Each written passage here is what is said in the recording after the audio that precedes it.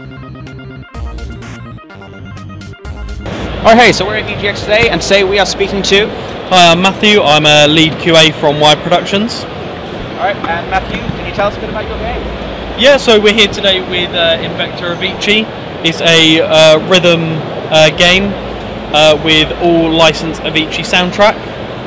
The game is in development by Hello There Games. It was first started with a lot of Avicii's input. He played some early builds and he gave the team his input.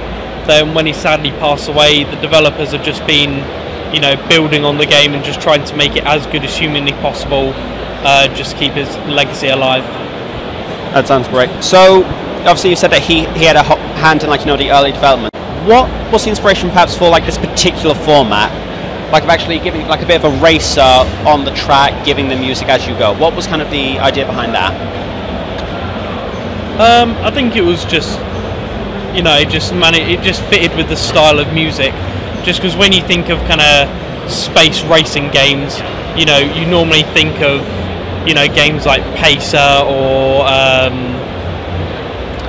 can't think of any other games off the top of my head now. But you normally think of kind of Wipeout, that kind of style games. So having the kind of flying spaceship really fitted with the theme and the fast-paced aspect of Avicii's music.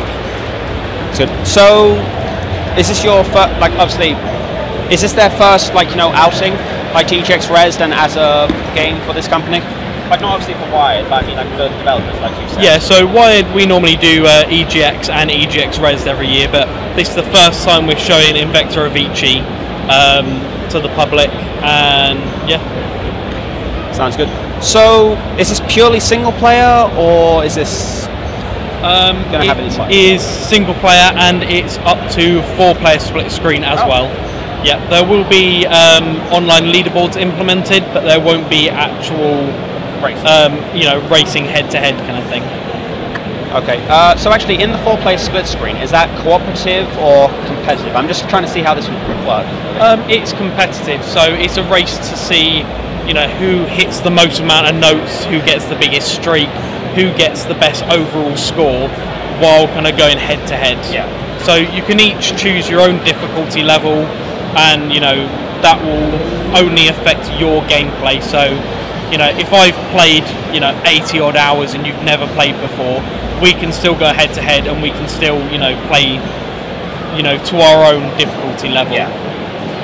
That's good. So what about the art style? What was the inspiration behind that? Why this particular style for it? That I'm not 100% sure on. Okay. Yeah. Fair enough. Yeah. It is visually stunning, though, I have to say. The neon with the... It is brilliant. Alright, so how far along are we in development process for this? I mean, is this early, releases on the horizon, or is this still early days? Yeah, we're coming to the end of development now. We haven't released an official release date yet, but it will be by the end of this year. Okay. It's currently out on PS4 digitally. That was launched back in 2017, but since then, like I said, the developers have been really working on it. It's got a upgraded UI, so it's just a lot more easy to play. And when we launch by the end of the year, it will be on all platforms, physically and digitally. And any existing players will just have a free update to bring it in line with everything else. And so is it just PlayStation you're going to release on, or are you hoping to release on other consoles or PC, for example? No, it will be on all platforms by the end of the year. Oh, that's good. Was there anything that you felt you wanted to keep in, but perhaps as time's gone on, time constraints, or maybe it just didn't fit with what was doable, that you've had to get rid of, that you would have liked to have maybe kept? No, I don't think there is. Since Wired Productions came on board with the project, we already loved how the game looked, felt and played, and that's why we came on board with the project, because we could see that the developers really cared about the game. We could see how much polish had already gone into the game, and we loved their vision for it. So we haven't changed, we basically changed nothing about the game. We've just been helping the developer, going through it, QAing it, and just helping them make it as good as it possibly can be. Alright.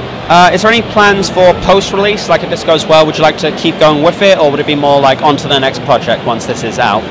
I'd say we would like to keep adding to it if possible, but that's never, you know, it's not a certainty at this point.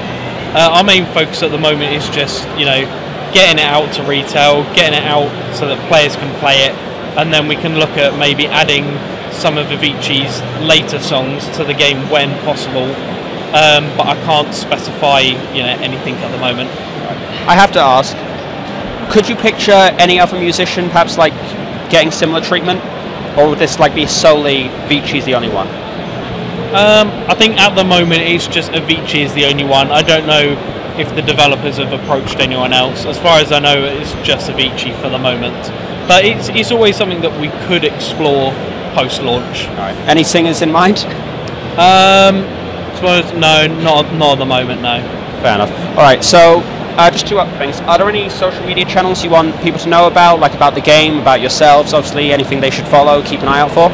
If you follow @WiredP on Twitter, Wired Productions on Facebook, and Wired_production_games on Instagram, and you'll be able to keep up with all the latest news about all of our games.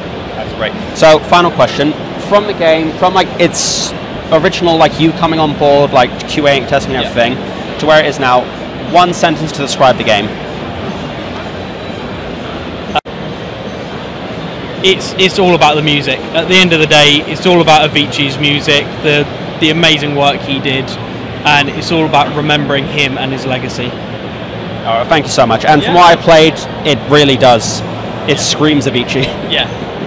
All right, well, no, thank you so much. Yeah, no worries. Best of luck with releasing everything.